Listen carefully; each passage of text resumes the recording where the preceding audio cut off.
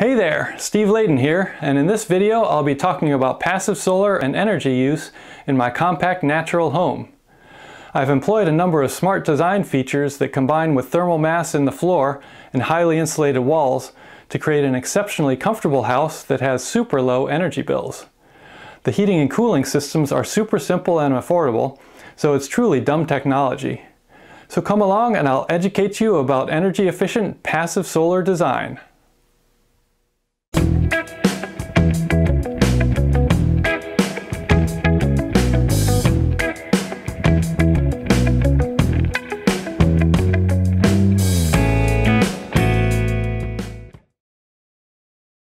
The first and best thing anyone can do to save energy is to build small. I'm not talking as small as my house, but maybe you've already been thinking about downsizing.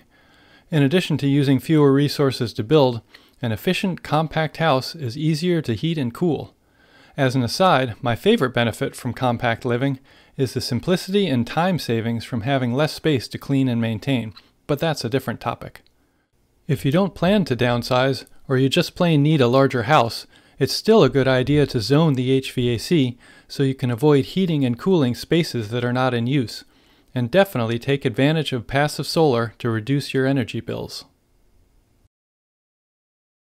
Here are the basic principles of passive solar design. First, orient your house with the long dimension running east-west so the longer side faces south. Second, place the most windows on the south wall and place the fewest on the north wall. East and west would be in between. Third, shade your windows to exclude direct summer sunlight while still letting in winter sun energy. Shading can be permanent overhangs, temporary awnings, vegetation, or any number of creative solutions. Fourth, use low E coatings on your windows and tune them based on your climate. I'll get into more details on all these topics throughout the video. On the interior, lay out the rooms with living spaces along the south wall and service spaces along the colder north wall. By service spaces, I mean stairs, cabinets, closets, and bathrooms. And here's a quick note about bathrooms. I like this to be the warmest room in the house, which doesn't always work out too well in the winter. I end up using a portable heater or overhead heating combined with the exhaust fan. This way you only use the extra energy when you're actually in the room rather than heating up the entire house just to make that one room comfortable. Here's a little more detail about house orientation. Generally speaking, if you can keep your south-facing wall pointed to within 10 degrees of due south, you'll be maximizing your winter energy capture.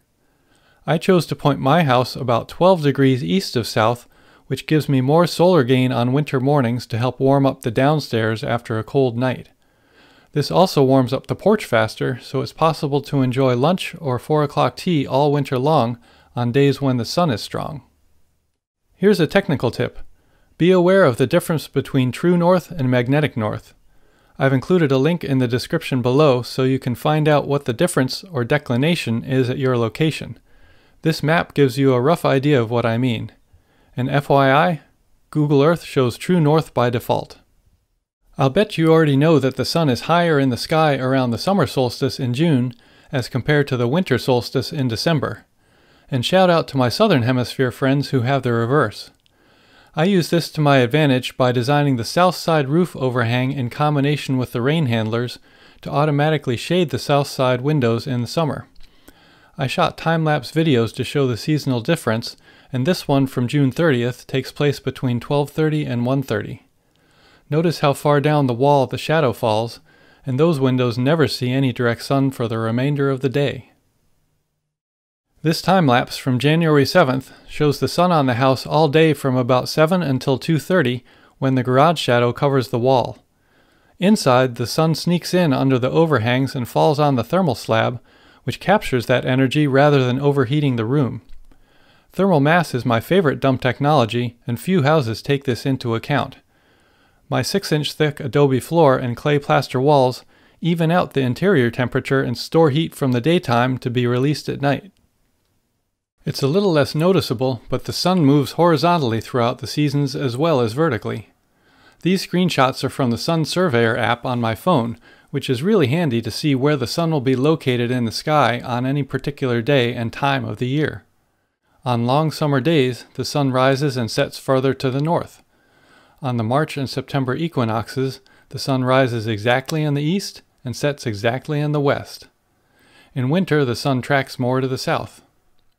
I used these seasonal trends in two ways. By placing the house in the shadow of the trees to the east and west, I get some free shade on the house in summer. This reduces heat gain in the early morning and late evening, which are harder to screen because of the low sun angles. My porch roof does a good job of excluding direct sunlight from the front door in early to mid-afternoon. As evening approaches, the sun might shine onto the roof and hit the house, except that by then, shade from the trees blocks it. This floor plan shows how the light would enter the house 1 hour after sunrise in the summer, and this one shows 1 hour before sunset. Of course, these both neglect the adjacent trees, which actually block all direct sunlight at these times. Note that the west facade will experience more summer heat gain compared to the east facade because outside temperatures are lower in the morning as compared to the evening. That means you get more bang for your buck by shading the west facade compared to the east. Now look at the sun angles on the winter solstice. With the days much shorter, sunrise is about 7:20 compared to 5:40 in the summer. See how the light streams in the south windows to begin warming up the house? Winter sunset is about 4:45 compared to 8:30 on the summer solstice. So with the leaves off the trees, the porch gets good sun all afternoon except for when the garage gets in the way. And that only happens a few weeks either side of the solstice. Ideally, a passive solar house would never be shaded in winter by keeping a clear view of the sky to the southeast, south, and southwest. While on the topic of the porch, I wanted to talk about a seasonal feature of this space. So right now it's September and I've got screens in on this entire west wall. The north side is solid glass and then these adjustable screens. So around about the end of October when it starts getting cool, I'll replace the screens with PVC plastic, which lets in a ton of light as the sun is setting down to the west. I can adjust the amount of ventilation I get if it's a little warmer, or if it's super cold, like even in the dead of the winter, I can close that up and it's a real greenhouse environment in here and it'll warm up to 75, 70 degrees, somewhere in that range pretty easily. I can either sit out here and enjoy lunch, or I can open up the door, blow that heat into the house to get a little free energy. So I call it a 3.5 season porch because you get the normal 3 seasons, although summer is debatable in Maryland. It's not comfortable out here a lot of the time. But then you get an extra half season the way I see it. In the wintertime when you get a nice day, you get some enjoyment out here. Here are some basics about low-E window coatings. This is another of the most important dumb technologies because these coatings can prevent heat movement into or out of your home. I chose Marvin windows because they have a range of low-E that can be used to tune the windows on each side of the house. On the south side, I have their least restrictive coating so I can harvest as much high wavelength solar energy as possible, but prevent the escape of low wavelength heat from the inside of the house. On the north side, there's no solar energy to harvest, so the most restrictive low-E coating simply blocks as much heat as possible from entering or exiting. I also use the same type for the attic east and west walls since I want to minimize heat gain in the summer, but I don't need to harvest winter energy since heat passively rises up from the first floor. The first floor east window coating and the door are basically in between, which means I have 3 different levels of low-E throughout the house. One final piece of advice: buy the best windows you can afford. Not only will they be more efficient if you have low-E coatings, multiple panes or films, and thermally broken frames, but they will seal better. Air infiltration is the single most critical aspect of an energy-efficient house, so making sure the windows seal properly is critical. Better windows will last much longer as well, so the higher upfront price really makes sense if you consider the life cycle cost. I'd like to mention that most of the passive solar design practices I described also relate to solar photovoltaics placed on the roof. In Maryland, the optimum roof angle is around 30 to 40 degrees, or about an 8 and 12 roof pitch, plus or minus. Steeper is better as you move north, and flatter is better to the south. If you're curious, my roof has an 8 and 12 pitch.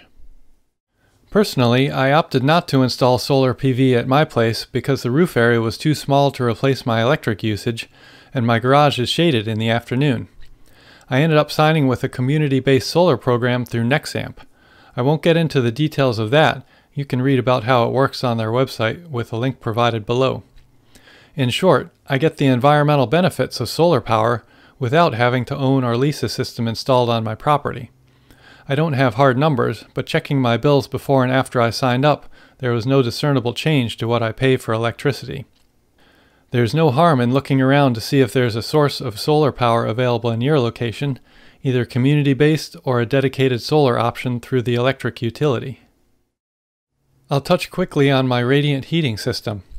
The thermal mass in the 6-inch thick adobe floor is doubly important in my home because of the hot water pipes embedded in the middle.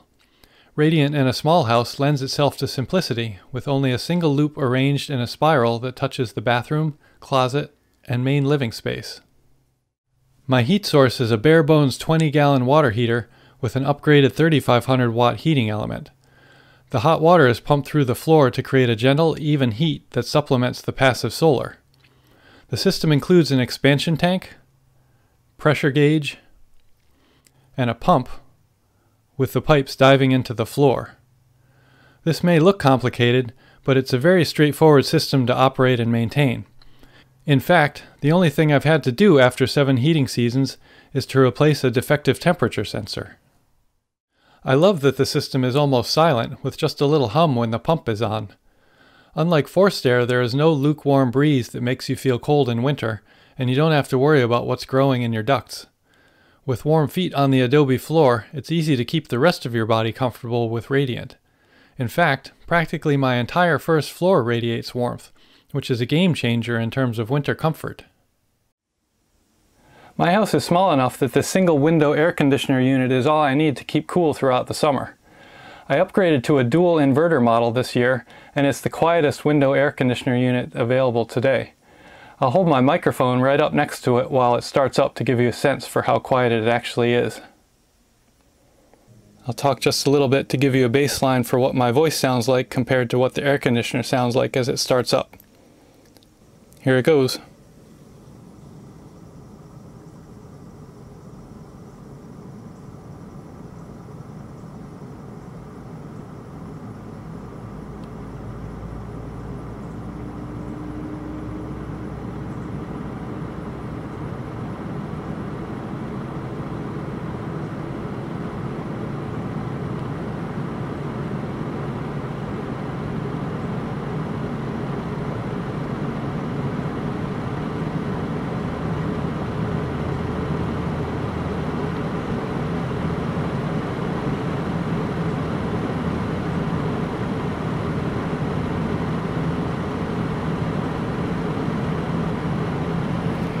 Well, there you have it. That's all I needed to keep cool over the summer, even with heat indices up around 110 on a few days. I never had to go above this lowest fan speed. I'm a fan. Check out these in-process construction shots while I talk about my energy usage. Personally, I like manipulating the windows and shades to control heat gain and natural cooling in order to minimize my energy bills. It keeps me connected to the outside world, and it's important to me to reduce my footprint on the earth. Without much effort, I get several weeks in the spring and fall where I'm not spending any money on heating or cooling. Remember swing season days when the heat comes on in the morning, but you're switching over to AC by the afternoon? That never happens in my house because the thermal mass flattens out those temperature swings. One of my goals in designing and building this house was to minimize my carbon footprint. I'll talk about that in terms of the construction details in another video, but here I'll mention that everything about this house is electric to minimize the use of fossil fuels. That applies to heat, hot water, and cooking on the induction stove. My electric bills vary from about $20 in the spring and fall to $75 in the dead of winter or the hottest months of summer when heating and cooling demands are the highest. Overall, my bills average about $50 per month or $600 per year for around 2,900 kilowatt hours of electricity used. Not bad for one person, eh? In wrapping up, I have to say this is hands down the most comfortable house I've ever spent any meaningful amount of time in. It's fulfilling to know that I'm doing my part to preserve our planet, but more importantly, living simply and compactly has allowed me to spend more time and energy doing the things that are important to me. And it's not a bad benefit that I'm saving money on my utility bills too. I hope this has provided you with some new information, or at least food for thought. It really helps if you like this video, and please subscribe if you haven't already. Thanks for watching!